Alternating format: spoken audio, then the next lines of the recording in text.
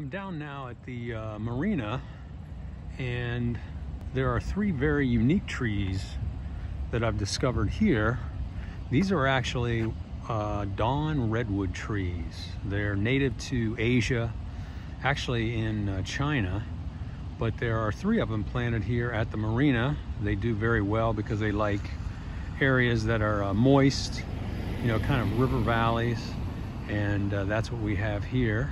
These trees are deciduous, but they're not yet changing. When they do change, I think they turn like a bright orange or a red, but right now they're still very green. And let's get a close-up of these so you can take a look at the trunks of these trees and then also what their needles look like. And again, it's one of the few deciduous evergreen trees. So here's a close-up of the trunk of this Dawn Redwood.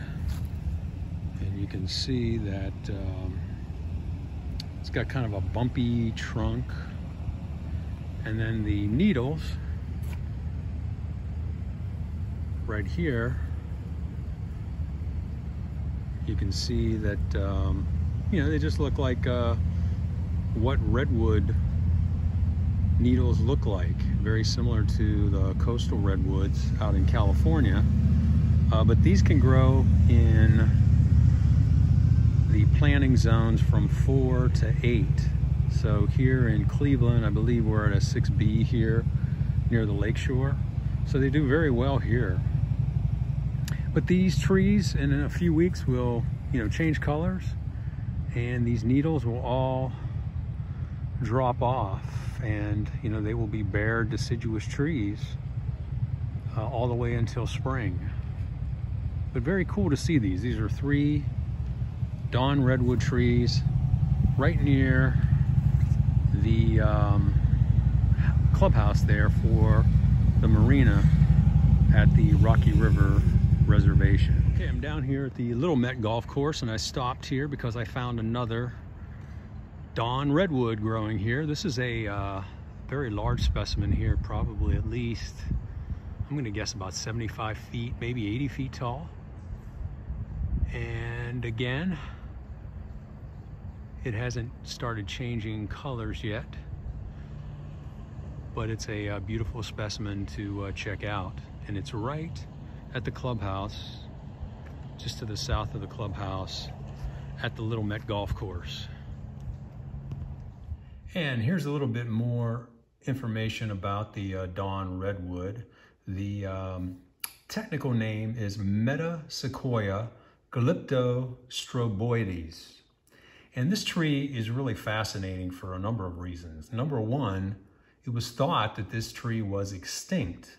There are a number of fossilized records of this tree found throughout North America, Asia, and Europe, dating back centuries ago, thousands of years ago. And there were no living specimens ever discovered. So the scientists thought that this tree was an extinct redwood that grew throughout a good portion of the temperate areas of the Northern Hemisphere. Then in the 1940s, apparently the Chinese Communist Party allowed for exploration of the country by arborists and botanists. And in central China, they found a large grove of these Dawn Redwood trees growing in China. And from that point forward, they started cultivating the seeds from those trees and then planting them in similar climate zones across North America, Europe, and Asia. So the tree was rediscovered in the 40s, and a lot of the plantings occurred in the early 1950s. And I found this article on the Cleveland Metro Parks website titled "A Natural Mystery Solved," and it gives the history of the plantings of these trees, which apparently started in 1953 in the Cleveland Metro Park system. According to the article, there were some 70 to 100 seedlings that were planted throughout the parks Now, the ones I filmed today were in Rocky River. I've also seen a couple of the specimens in the Brecksville Reservation. And again, according to this article, there were 70 to 100 plantings that were done in 1953. I mentioned in the video that these trees were deciduous evergreen trees. And of course, that's not correct. They're actually deciduous coniferous trees, meaning if they were evergreen, they would be evergreen, throughout the year. But they are a deciduous coniferous tree. And when you take a look at them, here's a mature specimen. I'm not sure where this one is located.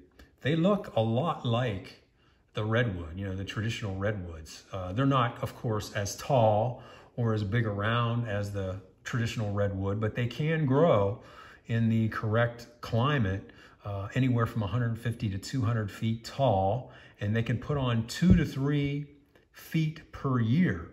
So that one that I videoed at the Little Met Golf Course, was at least, I would say, 80 feet tall, 75 to 80 feet tall, and maybe I'm underestimating that. And when you think that the tree is 67 years old, it probably put on, maybe 1.5 feet or so per year. So that's a pretty big tree, and it will continue to grow.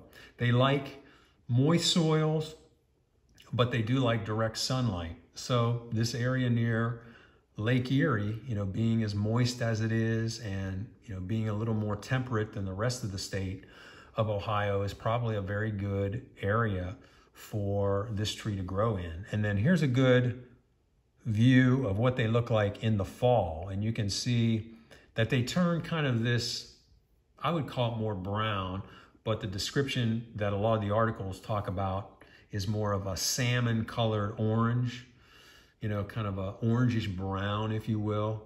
And then, in the fall, they turn this color, and then they shed all those needles only to regrow them in the spring. So it's a fascinating tree, just the history of it. It's not an invasive species. It's not going to take over and proliferate and crowd out native species, because at one time, this tree grew in this area of Ohio and throughout a good portion of the northern hemisphere around the globe.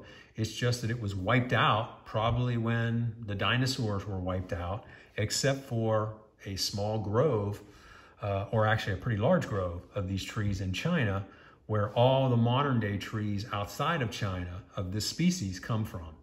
So I'm surprised that there's not more of these trees being planted, in parks and in big landscape type settings, because the redwood, of course, is the most popular tree in the world. People come from all over the globe to go to California and to Southern Oregon, to see the coastal redwoods, or go up to the Sierra Nevada in Eastern California to see the sequoias there, which are, a relative of the redwoods and very similar to the redwoods.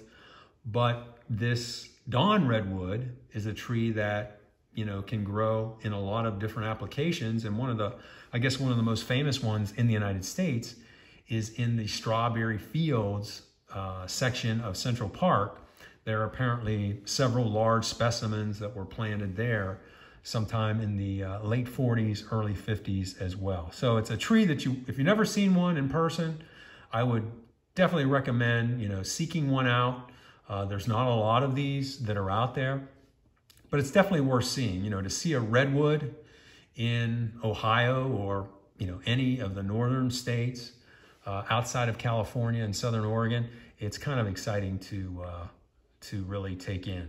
So check it out. If you get a chance, check out the Dawn Redwood.